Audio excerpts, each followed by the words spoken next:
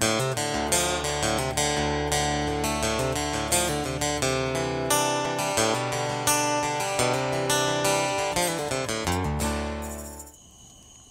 you think about leadership today in your organization, in your household, in your community, do you see lots of motivation?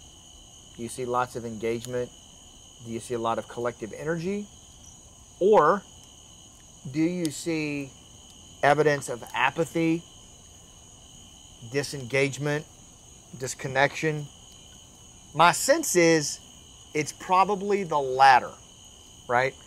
Out here in the woods of old Florida, teaching leadership, and Wes and I decided to let this be the setting for our fireside chats and our video blogs in the month of June. And I'm glad, because it's really cleared me up a lot. It's really allowed me to dial in and I think get to the things that are probably on your mind and that you're facing day to day as you lead from the rooftop and create movements and try to move people to take action who don't necessarily want to move all the time. And so our theme this month it's the challenge of human connection, understanding your arena, and that no one wins alone. And if you want to accomplish things bigger than yourself, if you want to leave deep tracks in this world, you've got to be good at human connections. You've got to be great at human connections. The most relevant person in the room, which is the person we're going to follow, is the person who can make the best human connections. Why? Because I've been telling you all month, we are primal creatures, right? We're emotional, we're meaning-seeking, we're social. You know, we are still just as primal as we were 100,000 years ago. We're pissed off creatures. We're lacking trust more than at any point in our history. There's just been an erosion of trust at an epic level at both institutional and community levels, right? So that's going on. And now there's a third component here, which, is disengagement.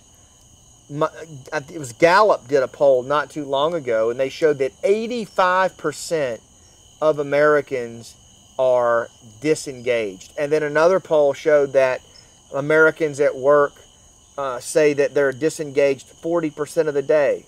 40% of the day disengaged, right? And this is really troubling when you think about it, because another 40% number is Daniel Pink saying we spend 40% of our day trying to get people to take action, right? So if they're disengaged 40% of the time, what the hell do you do with that? What do you do with 85% of the people in a workplace, including CEOs, saying that they're disengaged at work? I mean, what do you even do with that? How do you begin to get people to take meaningful action, right, if they say they're not engaged at the workplace? It's hard.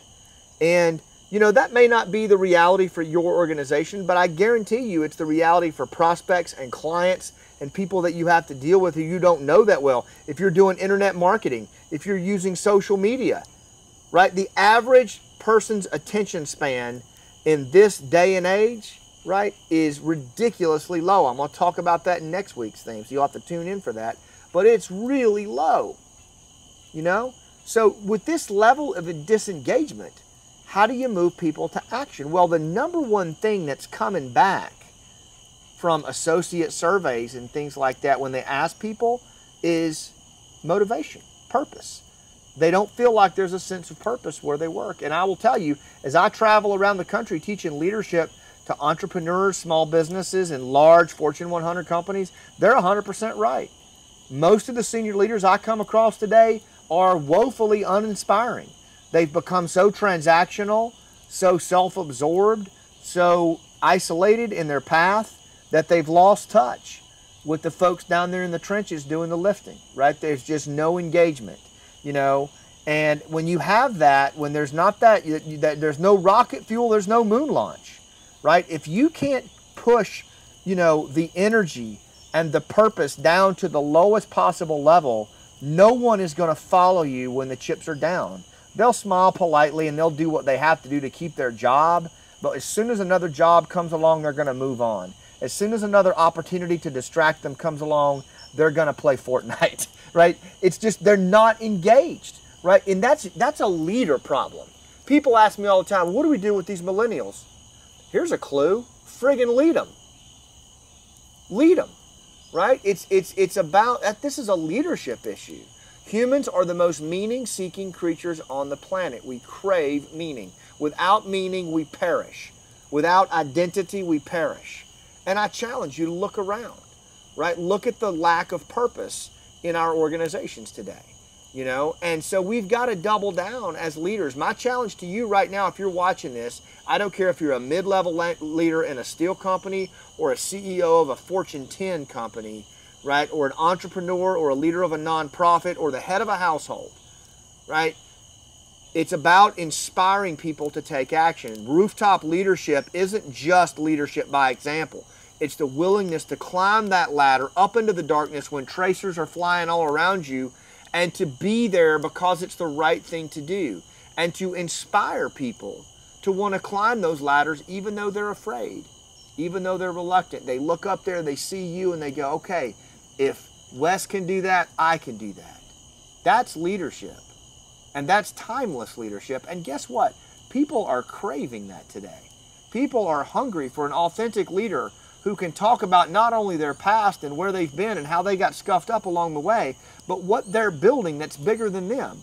And then challenging the people that work there to help me build this thing.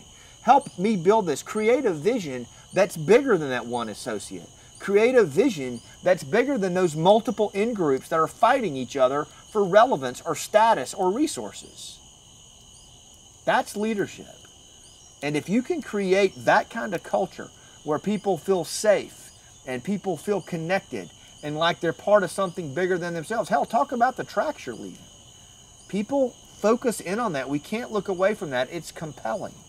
We want to follow people who have clarity, who serve something bigger than themselves, right? And so if disengagement is a problem in your organization, and it probably is, I would say the first place to look to is to your purpose, to your why. How clear is it? How well do you communicate it? And does it make it all the way down to that most junior associate? And does it fire them up, right? I can remember in Ranger School when we would be out on nights like this walking through a swamp, and the really good patrol leaders, well, the really crappy ones, we would do a halt. Everybody would take a knee, right? And my Ranger buddies will remember this. And then the patrol leader would check his map in the middle while the rest of the people sat on a knee until they finally got so bored and sleepy they'd just lay down and go to sleep, right? And then everybody gets in trouble and the patrol leader gets a no-go. The really good patrol leaders were the ones who they would do in a map check. They would make sure the assistant patrol leader went to each person and said, hey, we're just doing a map check right now. We're going to be picking up in 5 minutes. We're going to keep moving this way. Drink some water, hang in there, you're doing good. And then go to the next person and do the same thing, right? And they would find out why they stopped, what the purpose was. And now they're engaged. Now they're dialed in. Guys, it's that simple. It's the same thing. We've stopped talking to our people when we're on the patrol. We just are down in the middle doing our thing, looking at our map, and we've completely forgotten about the people who make the organization run, right? If you want to lead from the rooftop, you got to inspire your people, and then they won't be disengaged. You can learn more about how to do that in our tribe, Rooftop Leadership Mastery. All you got to do is go to rooftopleadership.com/mastery. It is a very cool, eclectic group of people, former soldiers, warriors, rock and rollers, business leaders, nonprofit leaders, stay-at-home dads, all working to serve a purpose bigger than themselves, to leave tracks. For about $50 a month, you can get better at your leadership and play a bigger game and have a deeper impact. Be a part of our tribe. It's awesome. And we'll be talking about things like how to have rocket fuel for that moon launch and to inspire those disengaged people who you need to lead. Thanks for what you do, and I'll see you on the rooftop.